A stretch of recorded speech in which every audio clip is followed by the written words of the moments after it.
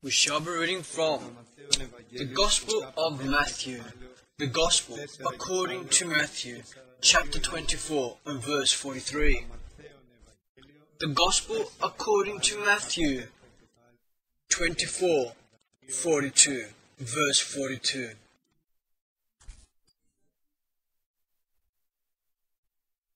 Watch therefore, for you do not know what hour your Lord is coming. But know this, that if the master of the house had known what hour the thief would come, he would have watched and not allowed his house to be broken into. Therefore you also be ready, for the Son of Man is coming at an hour you do not expect. Who then is a faithful and wise servant, whom his master made ruler over his household, to give them food in due season? Blessed is that servant, whom his master, when he comes, will find so doing. Assuredly I say to you that he will make him ruler over all his goods. But if that evil servant says in his heart, my master is delaying his coming, and begins to beat his fellow servants, and to eat and drink with the drunkards, the master of that servant will come on a day when he is not looking for him, and at an hour that he is not aware of, and will cut him in two, and appoint his portion with the hypocrites. There shall be weeping and gnashing of teeth. Then the kingdom of heaven shall be likened to 10 virgins who took their lamps and went out to meet the bridegroom. Now 5 of them were wise, and 5 were foolish. Those who were foolish took their lamps and took no oil with them. But the wise took oil in the vessels with their lamps. But while the bridegroom was delayed, they all slumbered and slept. And at midnight a cry was heard, Behold, the bridegroom is coming, go out to meet him. Then all those virgins arose, trimmed their lamps, and the foolish said to the wise, Give us some of your oil, for our lamps are going out.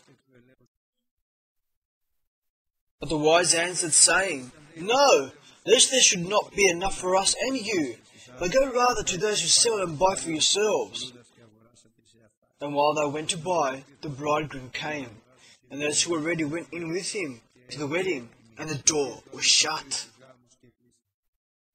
Afterward the other virgins came also, saying, Lord, Lord, open to us. But he answered and said, Assuredly I say to you, I do not know you. Watch therefore, for you know neither the day nor the hour in which the Son of Man is coming. For the kingdom of heaven is like a man travelling to a faraway country, who called his own servants and delivered his goods to them. And to one he gave 5 talents, to another 2, and to another 1, to each according to his own ability.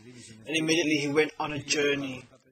Then he who had received the 5 talents went and traded with them, and made another 5 talents. And likewise he who had received 2 gained 2 more also. But he who had received 1 went and dug in the ground and hid his Lord's money.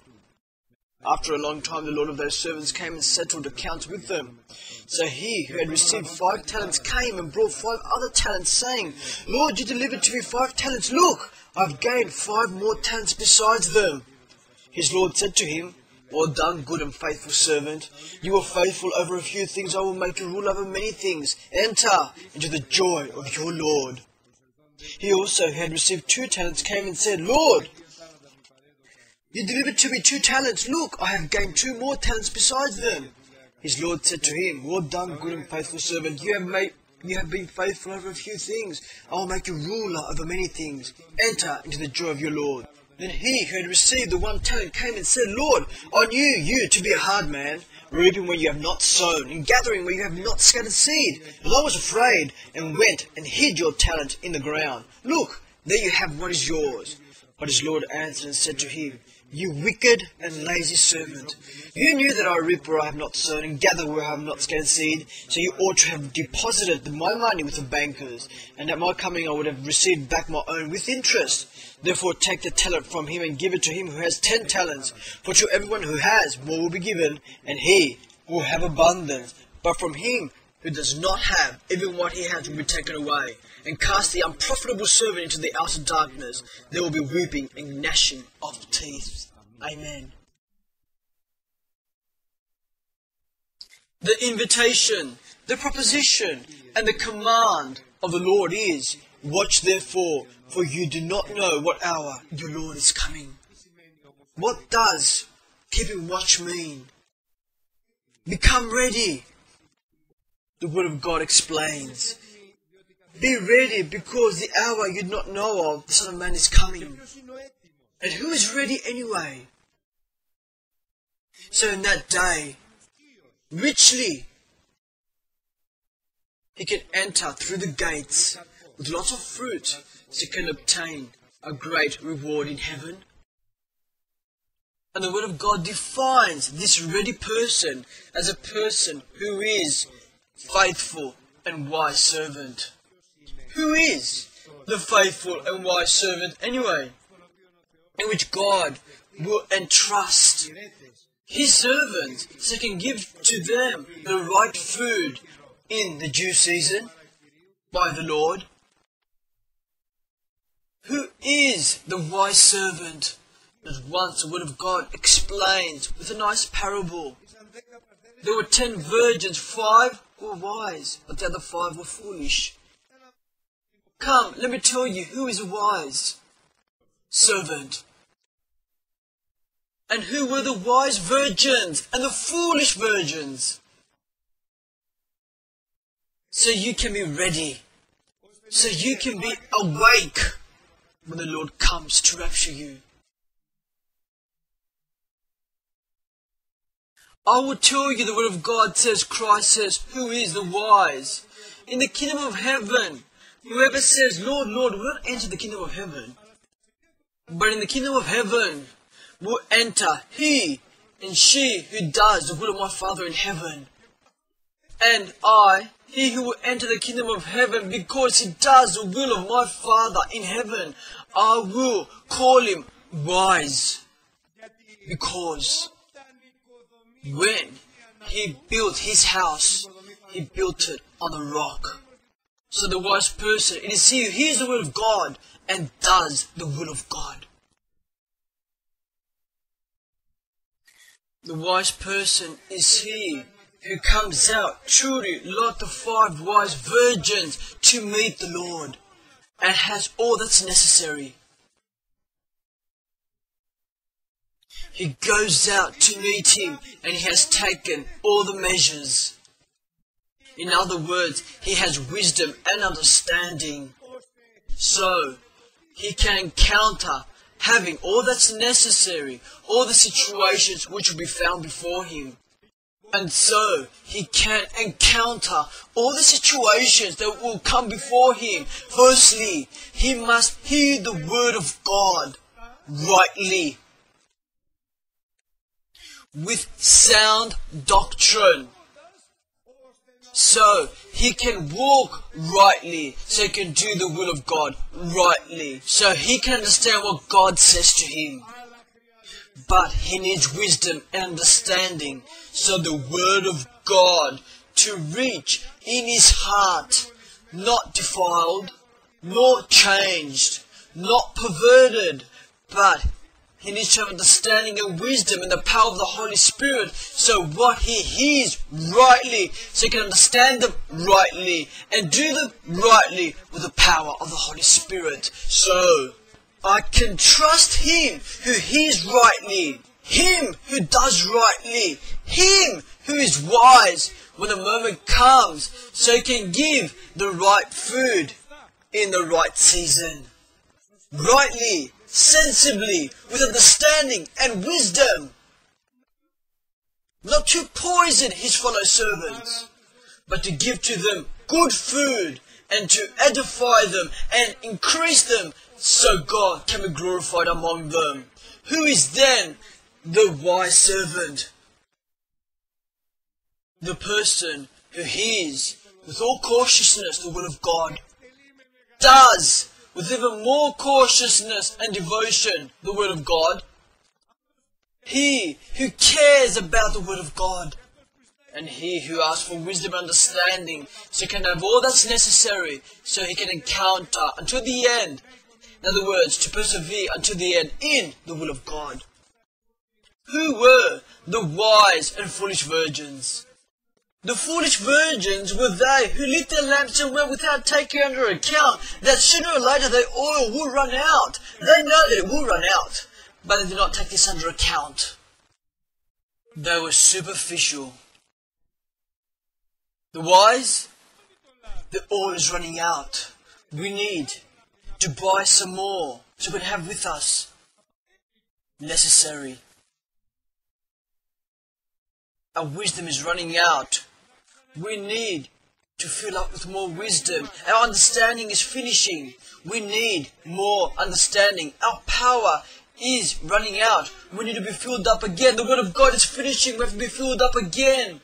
God did not give the people of Israel manna for one day, nor for 1 week, nor for a month, nor for a year. God gave manna from the beginning until the end. And I want the word of God to abide richly inside of me from the beginning until the end. And I want the Holy Spirit to abide with power inside of me from the beginning to the end. What should I do then? What does the word of God say so I can have the ability, so I can persevere to the end? The word of God says lots of things. I understand them. Now I need the power of the Holy Spirit so I can do them. So, we're going well until now. I can say that God sees me as someone who's wise. I'm going well. I will fight more. I will always seek the help of God, the wisdom of God, God's understanding, the word of God, and the Holy Spirit. What else but the word of God is the wisdom of God that reveals to me? What else but the power of the Holy Spirit is the understanding of God which gives me the power and guidance so I can do? I will seek therefore and ask, and I will remain with the grace of Christ. As I'm asking for wisdom and understanding, as I'm asking for the word of God, as I'm asking for the power of the Holy Spirit, as I'm studying and meditating the word of God and being filled with the Holy Spirit, I believe with all assurance that my hope is sure and safe that I will reach it to the end. In the sensibility of God, I'm not in danger. Because I acknowledge my weakness, I acknowledge my mistakes, I acknowledge how small and unimportant I am, I acknowledge that I cannot reach it to the end if I don't ask every day the wisdom of God and God's understanding, if I don't study daily the Word of God, and if I'm not filled daily with the Holy Spirit. I will study, I will be filled, and I will reach there. God will take me there, but I will reach there. Until the end. And when the Lord will come and say, the bridegroom is coming, I will rise. I will be filled with the Holy Spirit. I will light my lamp again, and I will go meet him. So I'm going well until now. I am in those who God calls wise servants. But let's see now, am I in those who God calls faithful servants?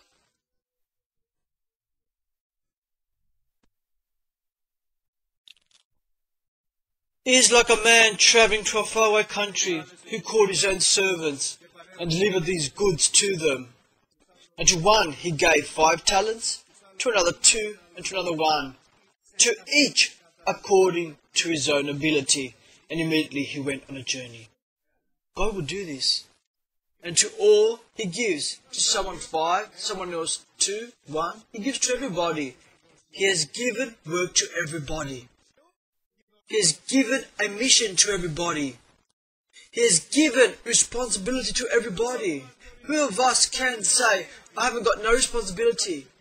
There's no such a man. To everyone he has given gifts, and natural and spiritual, and he will give more and more. But who of those, all of those servants, was until the end faithful?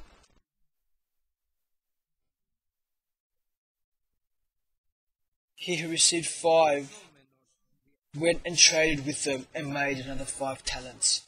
Who is a faithful servant? He who traded, who worked the talents. Otherwise, what would he be? Lazy and wicked. He didn't tell him what to do. He just gave him 5 talents and he went and worked them. What did he do? The Word of God doesn't tell us. He used his abilities that he had. He used the 5 talents that God gave him. But he worked, traded them, until when? Until the end? He remained faithful. Now, here it is, my beloved. Do you want to remain faithful? Who is the faithful and wise servant? Is it you? Are you? Are you wise? For example, I am. Am I faithful though? Yes, if I work what God has given me to work with. Because I couldn't go home and sit there, watch TV, sleep, not read, not pray, not think of anything important, and enjoy the freedom that God has given me. You're not a faithful servant then. You're something else. You're a bit lazy and a bit wicked, but you're not a faithful servant. Repent, return. Because if it's not proven that you are faithful from your fruit, He will say to you, depart from me, lazy and wicked servant, dear Lord. You did not remain faithful over a few things. How will I make you rule over many things? Since you worked with what you had and you stood faithful, I will give you more. So, each one of us today, my beloved, knows very, very well, I do, if yesterday he was a wise or foolish servant, if yesterday he was a faithful or lazy and wicked servant. We know this. Not because I had understood what had happened, but because God comes and reveals to me and says to me, come, let me explain to you, my child, if you're going well. Are you of those who keep watch? I don't see this. Are you of those who are ready? I don't see this either. You're from the other side, who sleep and sleep, and who are not ready. And the Lord will come in an hour you're not aware of, and He will say to you, show me your fruit in which you did yesterday. I will say, Lord, I hid your talent. Go into the outer darkness. Things are serious, my brethren, and we must repent. We must repent. Because the word of God says, be careful from everyday worries, the cares of life, desires of other things. Be careful of the pride of life. Be careful of laziness, wickedness. Be careful, be careful, be careful of the lack of prayer. Be careful of the lack of studying the Bible. Be careful, because the hour you're not aware of, the Son of Man is coming. How will I trust you if you are not faithful so I can give you more? How? And why? Do you want to make me into a God who shows partiality? And you ask, even though you know I can't give it to you, I will never give to you. Because I'm not a God that shows partiality. I'm a God who's good, just. I am pleased to give, to bless those who work with fear and trembling their salvation. Amen. My brethren, do you understand this? And it's good for us to think of yesterday and the day before that. Let's think about that. Lord, I repent. I repent. Yesterday I was foolish. The day before I was unfaithful. Give me wisdom and understanding, Lord. Take it. And today God is giving us wisdom and understanding. You know that? I'm speaking the truth. Today God is giving us wisdom and understanding so we can understand and comprehend. Repent, return, and to remain in His Word, always remaining in His Word and in prayer, so we can be wise servants and to work for Him, so we can be faithful servants. So God can say, full of pleasure, like He said to Solomon, well done, good and faithful servant. Well done, wise servant. Come here now. You are the one who I said, who is the wise and faithful servant? Come, now let me make you ruler over my household. Now, you have and you can give good food. Because you've got wisdom. You have and you can give right food. Because you have understanding. You have, and you can give continually until the end because you're faithful. But be careful. Be careful of the trap which is coming before you. I want you to be good, not bad. A good servant. A gracious servant. Not a bad servant. My beloved, you know how serious today's lesson is. I believe that God is giving us this so we can understand it. We're playing with our salvation head and tails if we're not careful. I'm not saying we're playing with blessings, which comes and goes, but we're playing with our salvation head and tails.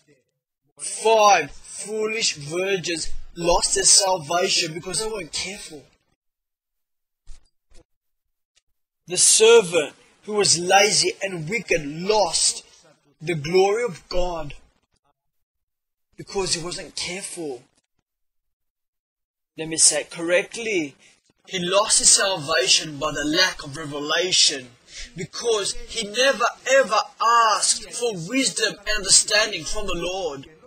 And even though he could have been the only servant, wise and faithful, he was like the many who were foolish and unfaithful. And this is for everybody in this room, from the first to the last, including me. This is for all of us. And I'm sure the Holy Spirit now is searching all our hearts and is stirring up our hearts and mine. And is turning our hearts upside down and saying, where were you yesterday? What did you do? What was yesterday, Saturday? Oh, I went to the radio station. What did you do after that? Saturday isn't 1 or 2 hours or 3 hours, it's 24 hours. Okay, 3 hours, you did something for the Lord. What did you do with the other 21 hours? Dear Lord, I messed up. Give me wisdom and understanding, and give me grace so I can repent and change. Amen, brethren. Are we going to change? Are we going to change? With the help of God, with the grace of Christ. And when we will change, be careful. Be careful lest your heart get burdened.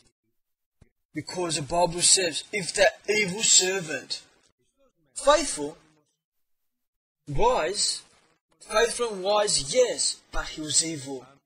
But if that evil servant says in his heart, why? Because the evil servant has got love. You could have faith. You could be wise. If you haven't got love, you are a sounding brass or a clanging cymbal. If you've got the gift of prophecy and you understand all the mysteries and all knowledge, you are nothing. And if you give all your possessions to the poor, if you haven't got love, it profits you nothing. So what are you? An evil servant. But I'm wise. Bad servant. I'm faithful. But you're bad. Evil. Why? Because you haven't got patience. You haven't got long suffering. Love suffers long. Is kind. It waits. It bears all. Believes. Hopes all things. Endures all things. Have you got these things? No, Lord, I repent. Amen, brethren.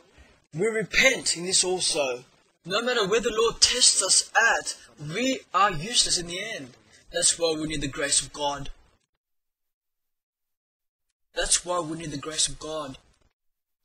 And if you do all the will of God, say, I am but a useless servant.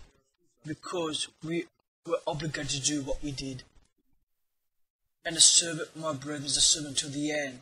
And God showed me a nice image. A beautiful image. A mother with a baby. In the morning, she washed the clothes. She cooked the meals. She ironed the clothes. She didn't eat a thing. She was in service, a servant. When midday came, you know when she ate? Once she fed her child. Why? Because she had appointed herself to the service of her child. In the service of her child. What servant is this who comes from the field? And when he reaches home, he doesn't firstly put food for his master to eat. And then he sits down to eat. Who is the servant who doesn't do this? And I said, how nice this mother became a servant of her child, exactly as the word of God says so. What made her a servant? Love, my beloved. Because a mother loves her child. Now, I want to be a wise and faithful servant, my Lord, and good servant. For me not to say the Lord is delaying in coming, and beat my fellow servants, and angry, a strict servant. You're not doing things well. A ruler, not like Solomon, who was a servant.